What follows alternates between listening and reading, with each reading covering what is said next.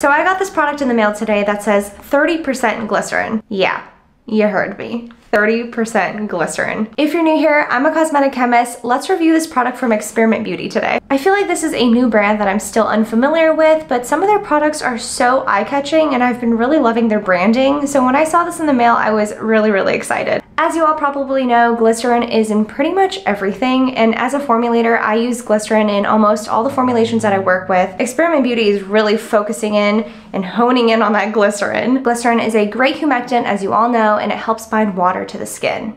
I have not seen a formulation that has 30% glycerin before, and I definitely haven't made a product with 30% glycerin. My face is freshly cleaned and I'm in need of something that can give me a boost of hydration, so let's put this to the test and I will give you my first impressions. I think this is a really smart play on hydration because everybody's using hyaluronic acids, but they're really focusing on glycerin, and glycerin is really affordable and cheap to formulate with, and it's readily available. Hyaluronic acid can have shortages because there are specific molecular weights and blends, so using glycerin, like, you literally can't go wrong supply chain wise, and I think that was super smart. I am worried that this could be slightly sticky because glycerin can be a little bit sticky, but let's see.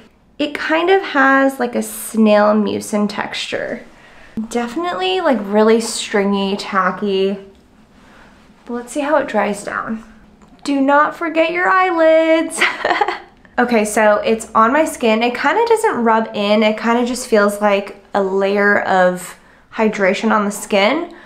I'm gonna give this maybe like 10 minutes to set in and see how it feels after 10 minutes. I believe you have to put a moisturizer over it, or that's what they recommend. So I'm gonna put on a moisturizer real quick and I'll be back in 10 minutes. Okay, 10 minutes have gone by and my face definitely feels kind of tacky. It's nothing that I didn't expect. I definitely expected my face to feel a little bit tacky. I think I would definitely use this product at night and put on a thick like overnight cream and then wake up in the morning and wash it off. My skin definitely feels really hydrated. I feel like there's water just like coming into my skin.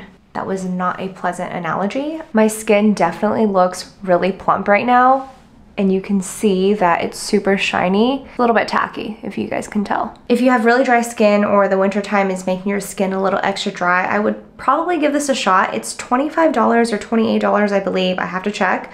But I think this brand is a brand to pay attention to. I think they do things really differently. Their branding is really interesting.